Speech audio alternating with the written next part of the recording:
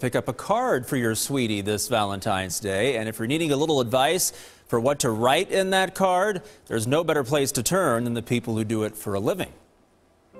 The cover says, "All I want," and the inside says, "It's exactly what you are." Words of love. You're a good man who works hard and loves harder. In a Hallmark Valentine's Day card. So here I am on Valentine's Day, feeling incredibly lucky. You could say Melvina Young knows them by heart. The one who gets to share my life with you. Because she wrote them. My sweet spot is probably the really deeply romantic stuff, what I call true love. Melvina and Andrew Blackburn are two of Hallmark's senior writers. What I consider my sort of sweet spot is like close to funny, but not quite funny. Over the years, they've written countless Valentines, with many of them on the shelves now. Obviously, our personal experience with love and romance and the whole thing comes into it.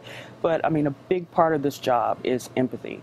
You really have to be able to put yourself in the middle of someone else's relationship in an authentic way so that it doesn't feel like you're intruding. But what about when their words end and yours begin? What should you write in this blank space here at the bottom of the card? The important thing is to say it in a way that feels real for you, so that you don't end up sounding, you know, corny or trite. The best piece of advice I could give is stay true to yourself and what you want to say. Holding you every night is my blessing. Is there a special name, a special memory, a special experience that's only between the two of you that you could put in this card to let this person feel like, yes, I am really deeply known by the person who matters the most to me. A lesson in the language of love from the people who write it. How many jobs are there where you get to come in and say, today I'm going to focus on love and what it means to people?